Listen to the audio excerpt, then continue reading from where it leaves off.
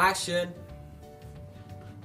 Welcome to the evolution of education at Minden Public Schools!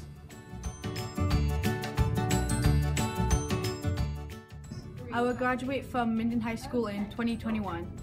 I graduated from Minden in 2005. 2001. 1994.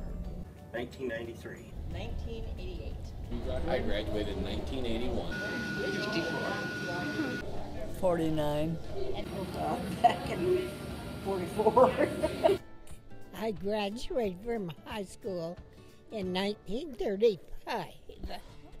I'm 100 years old.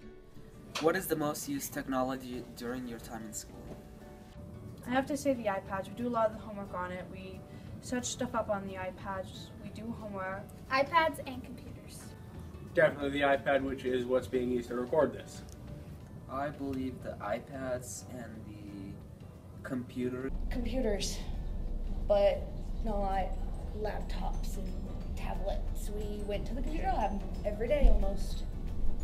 The teachers tended to still use overheads, which projected up onto screens. We didn't really use computers or iPads like you guys. We had our textbooks, the library. Probably computers, TSR 80. Probably the calculator. We didn't have a lot of computer technology or any of that we used.